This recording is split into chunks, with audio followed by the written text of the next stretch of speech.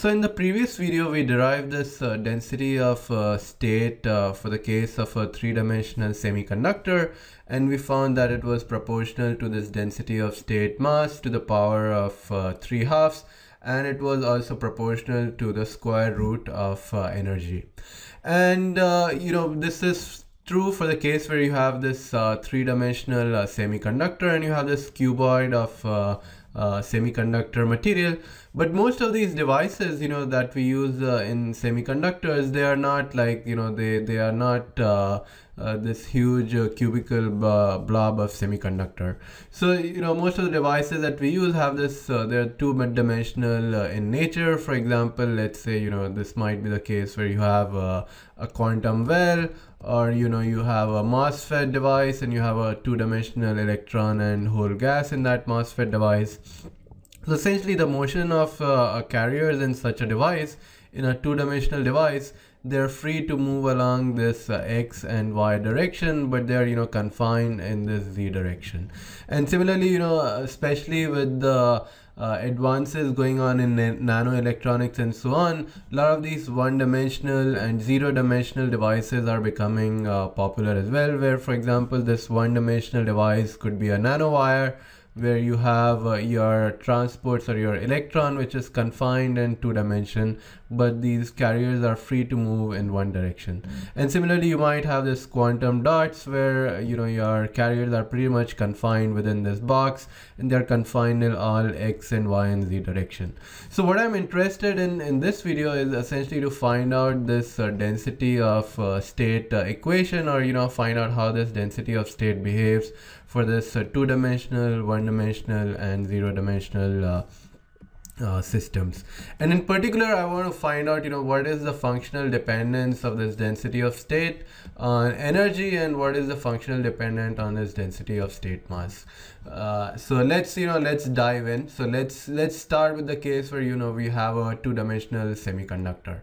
So shown here is a two-dimensional slab of semiconductor. So the motions of electron is confined in this z direction, but they are free to move in these other x and y direction. And I'm going to use pretty much the same analysis that I used in my three-dimensional semiconductor to derive this relationship. So let's go back into the K space, and then in the case if I have a two-dimensional semiconductor in real space, I also have a two-dimensional K space. So I have Kx and Ky, and I know that each of my states, it occupies, it occurs at a distance of pi by L. So each of these states has essentially, in the K space, it has the area of pi by L square.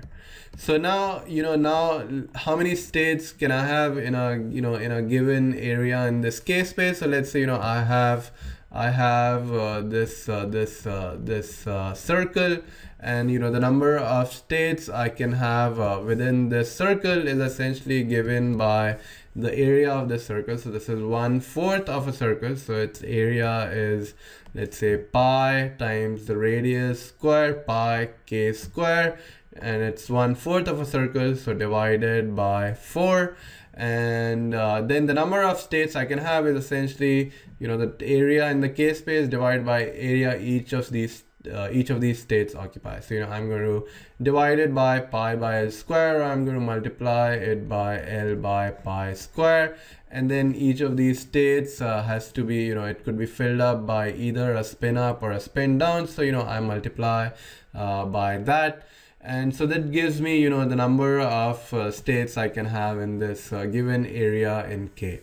And then again, similar to what I did in a 3D case, so I take a derivative of this. So I take dn by dk, and in this case is essentially, it turns out to be, so I maintain by L square, and I take this derivative, so I get an extra 2 from here, and so 2 into this 2, and then divided by 4, so that cancels out, and I get essentially L square by pi into k.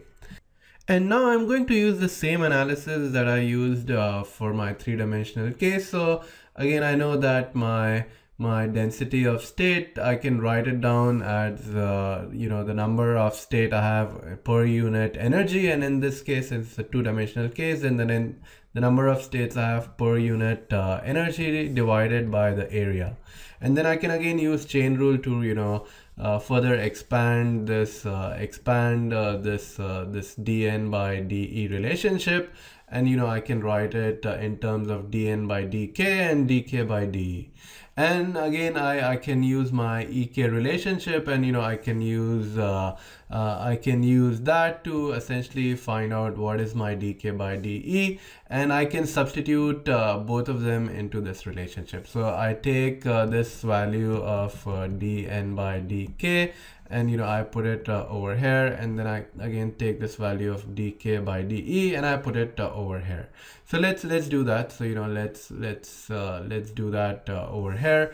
So essentially what I get is I get so my density of state in my two-dimensional semiconductor, it's essentially 1 over the area. In this case, the area of the SAB is L square, and then dN by dk, and which I derive to be L square k by pi. So L square k by pi, and then dk by dE, which is essentially m into h square by k. So I see a lot of things cancelling out. So this L square cancels out with this L square. Similarly, this k cancels out with this k, and looks like I'm left with very few terms. So what I'm left with is essentially my density. My density of states is essentially now given by density of states for my two-dimensional semiconductor. It's essentially m into, and then I can expand this h bar by h by 2 pi. So I'll get 4 pi m by h square. So this is actually a very interesting relationship. So if I look at my density of state for a two-dimensional semiconductor, it's actually not depending upon energy at all. So there's no energy dependence of density of state in a two-dimensional semiconductor. Also, it's dependent on this m, or this density of state mass, and that dependence is it's proportional directly to this density of state mass into the power of 1. So I'm running out of time in this video, but in the next video, let's derive this density of state relationship for a one-dimensional and zero-dimensional semiconductor, and then we'll ponder upon this energy dependence of density of state for 3D, 2D, and 1D semiconductors, and we'll brood over a little bit about it.